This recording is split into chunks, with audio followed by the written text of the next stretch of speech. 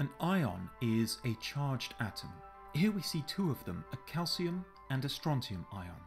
They are superb, controllable quantum systems, and we'll see we can store information into either one. Suppose our strontium is initially in state 0. We can apply a pulse of energy to switch it to state 1. Later, for readout, we can use a laser that would have no effect on state 0. But our ion in state 1 will absorb energy and then emit it back as a photon, a particle of light which we can detect. Let's zoom out. We see gold strips below. These produce electric fields holding our ions still without physically touching them. And again we see a laser causing an ion to become excited and emit its photon. Zooming out further, we see the gold strips are part of a small chip called an ion trap.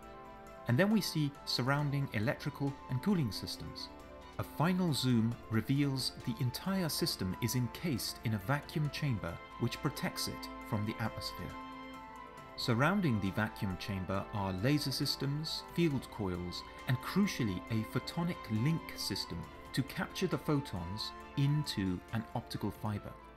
This complete module is a small quantum processor, but now consider two linked modules. When photons meet at the entangler unit in the middle, the ions that created those photons become quantum entangled, and so the two modules combine as a single quantum machine. Extending this idea, we can have an entire array of modules. We can switch connections so that a module links either to a nearby neighbor or to another far away. In this way, we can have a highly connected and scalable quantum brain.